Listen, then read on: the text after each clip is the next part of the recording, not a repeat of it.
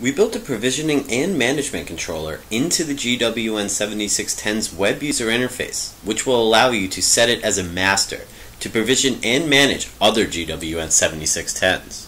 In this video, we'll show you how easy it is to set up a network of GWN7610s. Use any device or network with a DHCP server to give the AP an IP address. Use that to access its web user interface.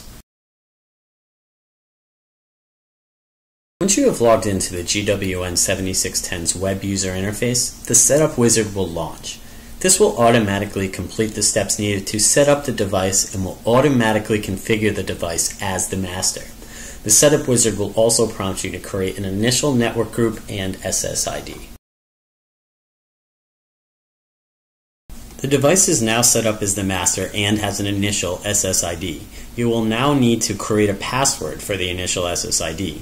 By going to Network Group, click the Edit button, and select the Wi-Fi option. Be sure to select Apply All Changes.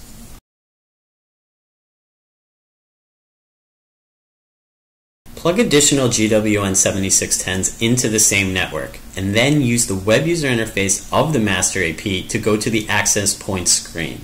Select the GWN7610 you want to add to the network by clicking the Actions button, which looks like a paperclip.